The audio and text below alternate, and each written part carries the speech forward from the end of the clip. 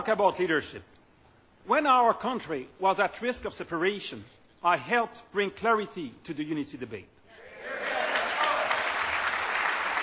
I fought hard for a united Canada, even though many people said, "Don't do it, it's too risky, people won't understand it."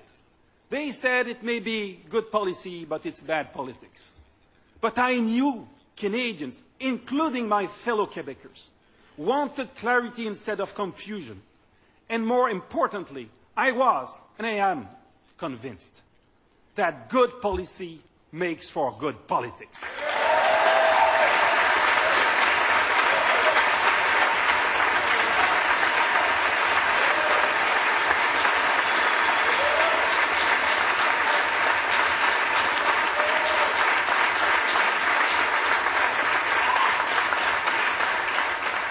And this is precisely why I entered politics, to govern based on what is the right choice for Canada, not what is politically expedient. And it is why I want to be Prime Minister of this great country.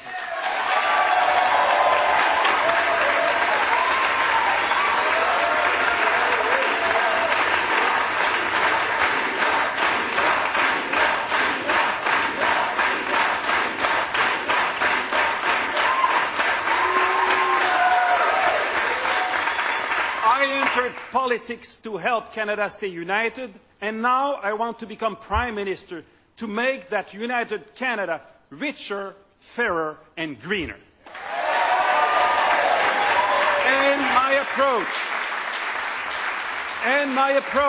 My approach will remain the same. Good policies will make for good politics.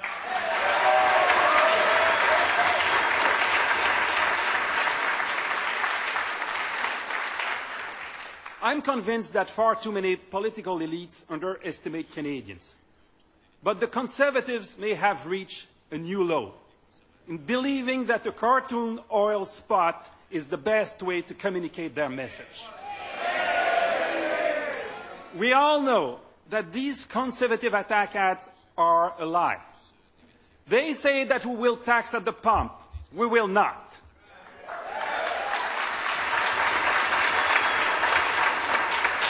They do not mention that our plan will bring in across-the-board tax cuts, while their own climate change plan does not.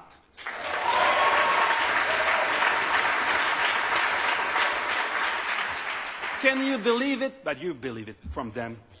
The Conservatives do not even mention climate change in their attack ads. These attack ads are a sad joke and an insult to the intelligence of Canadians.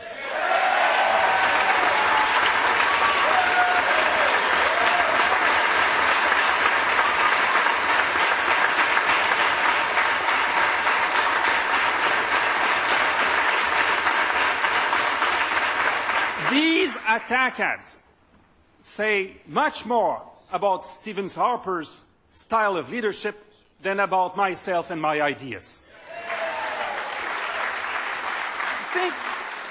We must think about that.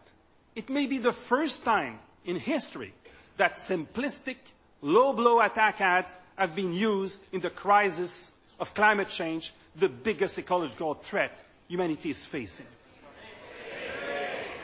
Compare Stephen Harper's pattern of never-ending attacks with Californian Governor Arnold Schwarzenegger, the governor, who described climate change as the first great post-partisan political issue. Or compare Stephen Harper with the new Australian Prime Minister, Kevin Rudd, who said, and I quote, well, I read the quote. It's a beautiful quote, and I will read it with my Australian accent.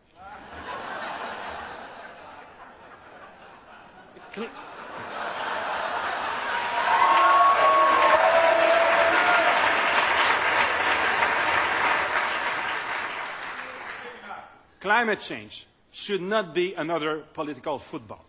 We must avoid the temptations of short-term politics and the usual scare campaigns.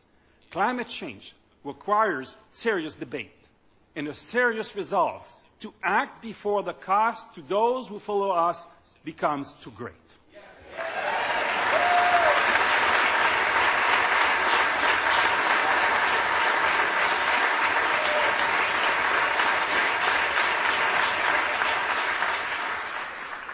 We Liberals have called for this honest debate. It is never too late for Mr. Harper to change his tune and engage in this debate positively, as a Prime Minister should. If he does not, it will be his own loss. Because unlike the Conservatives, we Liberals believe that when you speak to the bright minds and the big hearts of our great people, Canadians will understand what needs to be done. We Canadians don't shy away from big challenges.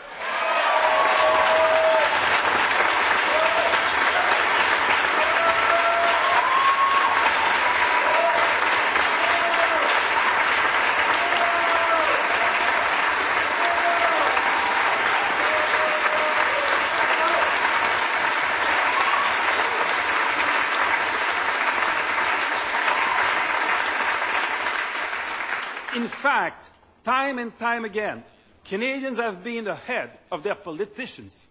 All our ideas come because, door-to-door, in our meeting with Canadians. They want us to act. They are ahead of their politicians in determining what needs to be done to move this country forward. And today is no different. I believe Canadians want a real cross-Canada plan to put a price on carbon so we can level the playing fields between all polluting practices and the clean and green options that will make Canada more competitive going forward.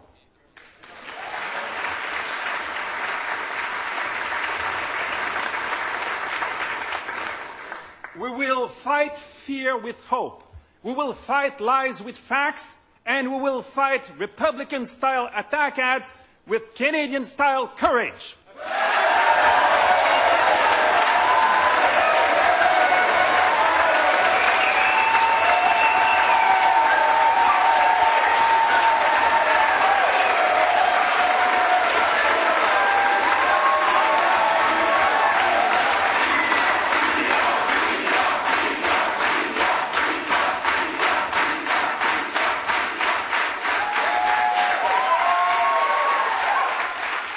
J'entends ce courage et j'entends votre volonté de travailler très fort tout l'été.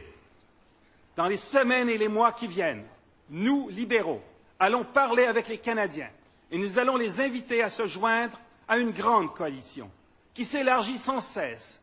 C'est une coalition non partisane qui va nous permettre d'aller au-delà des notions dépassées de droite ou de gauche.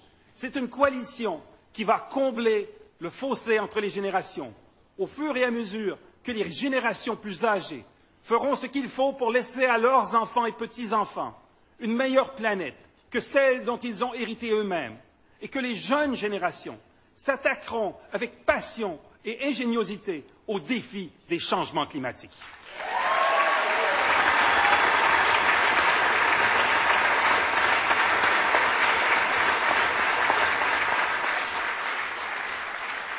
Nous allons travailler ensemble, et ensemble, nous allons rendre le Canada plus prospère, plus juste et plus vert. We will work together, and together we will build a richer Canada, a fairer Canada, a greener Canada.